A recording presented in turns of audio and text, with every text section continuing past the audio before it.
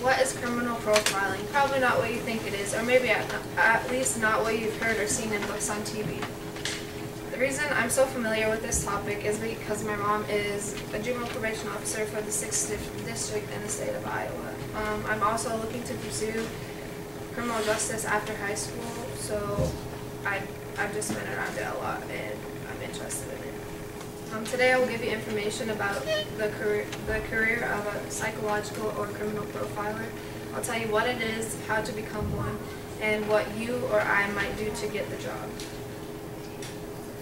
What is it? Physical profiling is when the known facts of a crime are analyzed, including the crime scene, victim, and forensic evidence in order to identify the characteristics of the individual that committed the crime. In other words, by looking at the details of the crime, the personality of the individual that committed the crime can be determined. Criminal profilers go through a series of steps, and here's some of the steps. They evaluate the crime or the criminal acts, and then they go to the crime scene, and then they look at the victim, and then they go and look at police reports and the autopsy of the suspect. They start a profile with offender characteristics, and then they gather information and then try to find suspects. So along the steps, they use 3 main questions. The 3 main questions are: what evidence is present in the scene, what is the motive, and who is the suspect. There's 3 different types of criminals. There's born criminals, insane criminals, and criminaloids.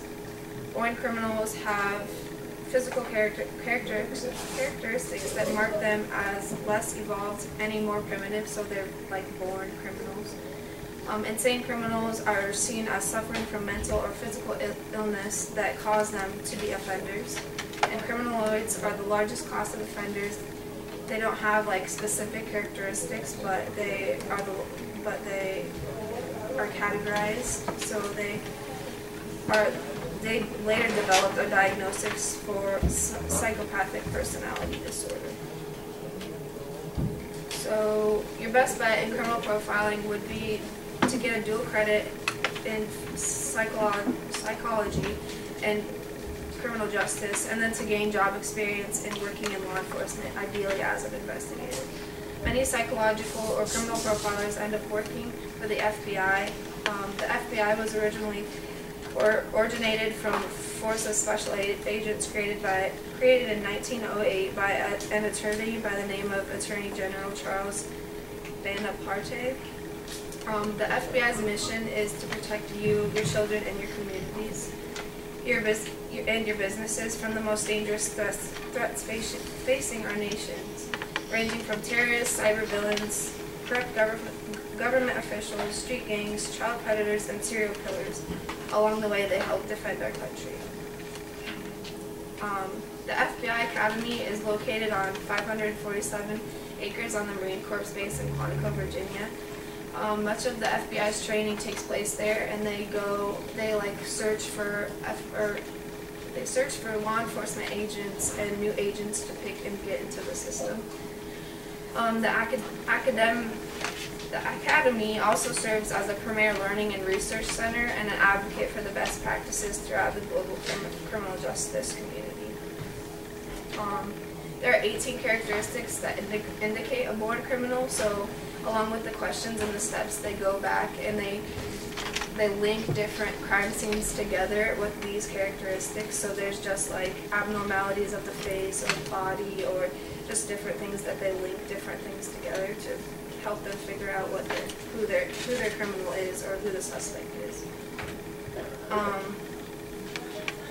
I did a case study on stopping a serial sniper. So there's this guy in Suffolk County, New York. There had been a series of multiple sniper shootings within miles away from each other, approximately at the same time. Investigators from Suffolk County Police Department began linking the shootings together. And so based off a psychological profile or criminal profiling, they supervisors directed officers to pay particular attention to vehicles containing lone white males. So after this had happened, people were like going crazy because there's a sniper shooting in New York. And so they made a database, and the database system was designed to like try to track existing people that like signaled the information that they had put out. It linked a couple of homicides to the serial sniper case, but there was no concrete evidence that was found. So finally, having suspects, they had a top lead on the name of a young man who had been identified by various department sources and offered by a parole officer. He had a criminal history, and he was a perchant for firearms.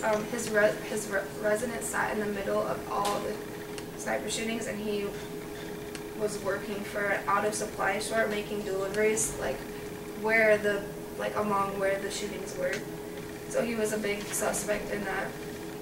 And he violated his parole. They caught him on surveillance, and he violated his parole, and I don't remember what he was doing, but he had firearms, so he was that.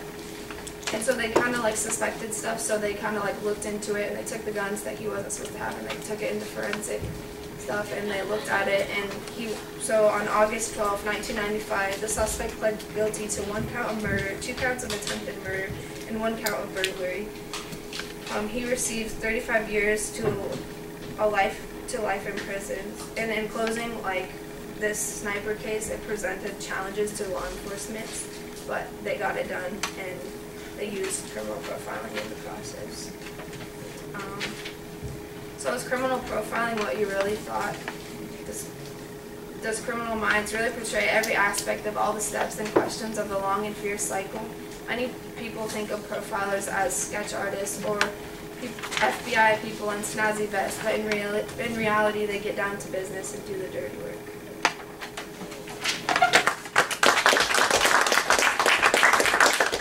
.708.